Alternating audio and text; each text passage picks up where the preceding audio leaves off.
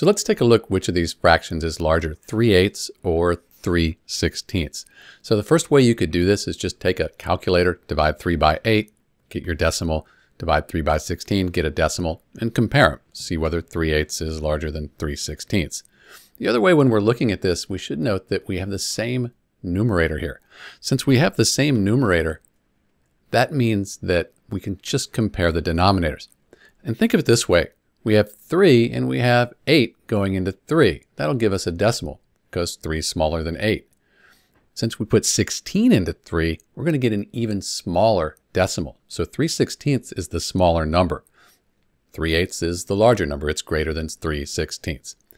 The last way we could do this is get a common denominator. We could multiply 8 by 2 because that would give us 16.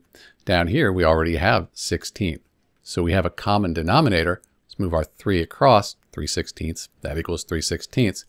Up here, we multiplied by 2, so we have to multiply the numerator by 2 as well. 2 over 2 is 1. We're just multiplying by 1. We don't change the value, just the way it's written. 3 times 2 is 6. And now you can see that 6 is larger than 3. We have the same denominator. So 6/16 is larger than 3/16.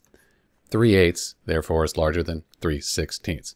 But after a while, you get used to looking at these. You'll note that if the denominator is much bigger in one of these fractions when the numerator is the same, that's going to be a small fraction. It's Dr. B. Thanks for watching.